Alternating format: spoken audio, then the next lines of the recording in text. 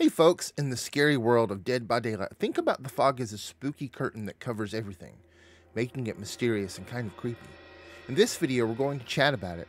It's not just there to set the mood, it means something deeper. Join us as we uncover the hidden meanings behind the fog in Dead by Daylight and how it cranks up the scare factor for both the folks running away and those chasing them. Let's dive into this foggy mysteries together.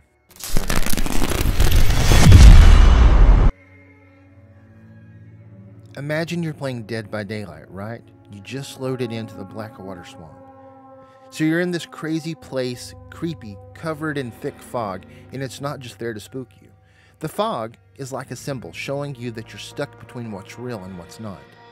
It's not just a weather thing in the game, it's like a boundary that messes with your head. Think of it like when your life gets confusing and you don't really know what's going on. The fog in the game is like that. It's this weird area where there's no clear answer to the obvious winner. It's like a mix of your hidden thoughts and what you're actually able to understand. So you're wandering through this foggy place trying to figure out what's real and what's just messing with your head.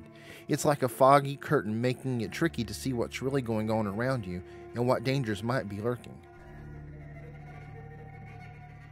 Alright, let's talk about fog in Dead by Daylight terms. You know, when you're driving or riding your bike in the fog, and it's all misty and you can't really see what's just a few steps ahead of you? That's like the fog in the game. It makes things uncertain, because you can't be sure about what's right in front of you. It's like everything's a bit blurry and unclear, creating this feeling of not knowing what's going on. Now, think of brain fog. In the game, as your character's mind is in a foggy state. It's like when your ideas aren't sharp and you can't really figure things out. In the medical world, they use that term brain fog when your brain isn't working as it should. You just can't think straight and you struggle to remember stuff. So just like the fog in the game messes with your vision, brain fog messes with your thoughts and memory. And you know how in the game, the foggy places make it harder to choose where to go? That's kind of like having a foggy mind in real life, when you're stuck between two decisions and you're just not sure which one to pick. Fog, in this case, is like being uncertain about what to do next. It's the opposite of having a clear, certain mind, just like not having a clear, open map. You know how in the game, when the map is all misty and foggy? Well, that fog makes things mysterious because you can't really see what's going on. It's like a cloud of mystery hanging around everything. You see this a lot in scary movies, especially the ones with a lot of thrills or maybe crime stuff. They use fog to make everything seem secretive and mysterious. Now think about the game and how foggy settings make even things look more mysterious. It's like in the art and movies too.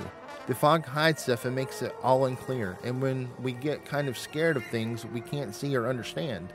So when something is tucked away in the fog in the game, it becomes creepy and mysterious. It's like a doorway to something unreal or spooky. So imagine when the game map is all foggy. That's like confusion setting in. Fog becomes a symbol for situations where things are all mixed up and you're not quite sure what's going on. Now picture your character getting lost in the fog in the game. It's like being a little confused and not knowing which way to go. Getting out of this confusion is tough, especially when you don't know the map and you might just need a little extra help from a Swift. Just like in the game, navigating through that foggy confusion can be a real challenge without a little assistance. The fog can also represent bad dreams.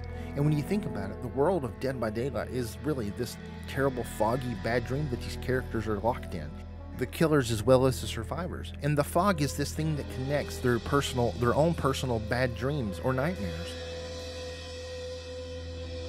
Alright, let's talk about getting lost in the fog in Dead by Daylight terms. Imagine you're in the game and it's all foggy, right? Well, when you're stuck in the fog, it's like you have this heavy weight pushing down on you, making you feel alone and your soul all weighed down. It's not a good vibe. You're starting to feel lonely, maybe even kind of sad. That's depression. Now think about this in the real world. Fog can be like a symbol of feeling down, especially really heavy feelings like depression. A lot of people see fog as not so great thing because it brings on these heavy negative emotions. So when you're in the fog, whether in the game or in life, it's like dealing with this gloomy, not so positive vibe. Okay, so to me, this is some of the ways that fog can be symbolized in the game Dead by Daylight. Well, guys, I hope you enjoyed this video. If you did, please consider subscribing and come back for more Dead by Daylight content like this. And I will see you guys in the next one.